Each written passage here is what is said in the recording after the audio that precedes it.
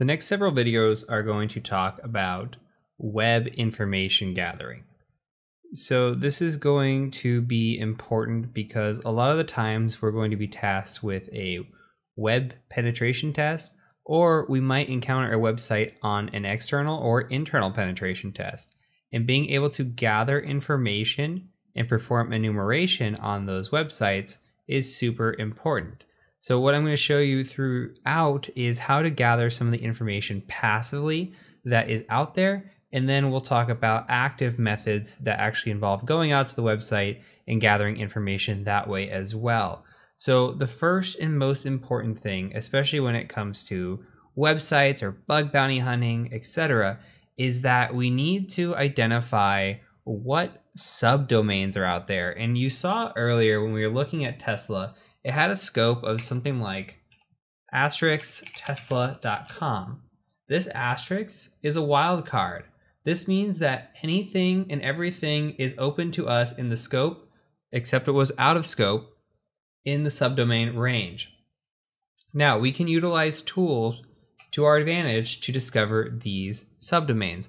Why are subdomains important? Well, we might run into something that is like dev.tesla.com. Or we might run into a website that should have never been out there, right? Like the dev or like testsite.tesla.com, for example. Or we might find login forms. Another reason that it's so important is because if you just look at tesla.com, you're limiting yourself to one website where there could be potentially tons of websites on these subdomains. So we really need to hunt these and be certain that we're incorporating everything that we can when we're doing our assessments. So one great tool that I want to point out is a tool called Sublister. Now we need to install that. So let's type in apt install Sublister like this. Okay, and this will just take a second to get it all set up, and we will utilize this tool to get these subdomains. Okay, now that it's set up, all we have to do is type in Sublister, hit tab for autocomplete, hit enter, and it gives you the syntax. We can do a --h for help or -h for help, and all we really need here is a domain. So we could say -d for tesla.com, and it's going to start searching for tesla.com, and don't worry about this error if you get the error. So it's looking through all these different search engines, similar to what the harvester was doing. But you're going to see that it's going to return quite a bit more. So we see Baidu, Yahoo, Google. It's going to go through all these and try to search. Now, while this is going on, I want to point out another way to do this. So let's go out to the web, and let's go and load up another site called crt.sh. So we say crt.sh like this. It'll load up a website like so. Let me make this a little bigger for you.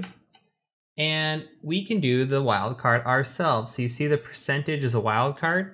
So we're just going to say %.tesla.com. Now what we're doing is we're using certificate fingerprinting. Now we're going to go out and look for certificates that have been registered, and it's going to attempt to find those and tell us what's out there. So you can see that we can find energysupport.tesla.com, gridlogic.energy.tesla.com, and we would scroll through these and try to identify all the different ones. Like SSO, single sign-on, that might be interesting. If I could find anything in here that's like vpn.tesla.com or dev.tesla.com, any sort of thing like that, I'm also interested in it. API toolbox could very well be interesting. sso-dev.tesla.com. So these are the sort of things that we're after. And you see right now that we have different levels to domains. Like here you see that we have our subdomain, but what about a subdomain, like a fourth level of a domain? You see gridlogic.energy.tesla.com. So we can go deeper and deeper when it comes to these domains. And what Sublister is going to be doing right now is it's going to try to find just the subdomain. So it's going to look for third levels. It would not discover this gridlogic.energy.tesla.com without a little bit of finagling and looking through the help to figure out how to do that. So we can come to a site like crt.sh to see if we could find any additional subdomains within this, and we can utilize tools like Sublister as well. So I'm going to let this finish, but in the next video what I'm going to show you is I'm going to show you how to improve upon this process with some tools that have been written in Go that I think are fantastic. So I'm going to let this run. We're going to have part 2 of this video where we actually review the results, and then we'll go from there. So I will see you over in the next video.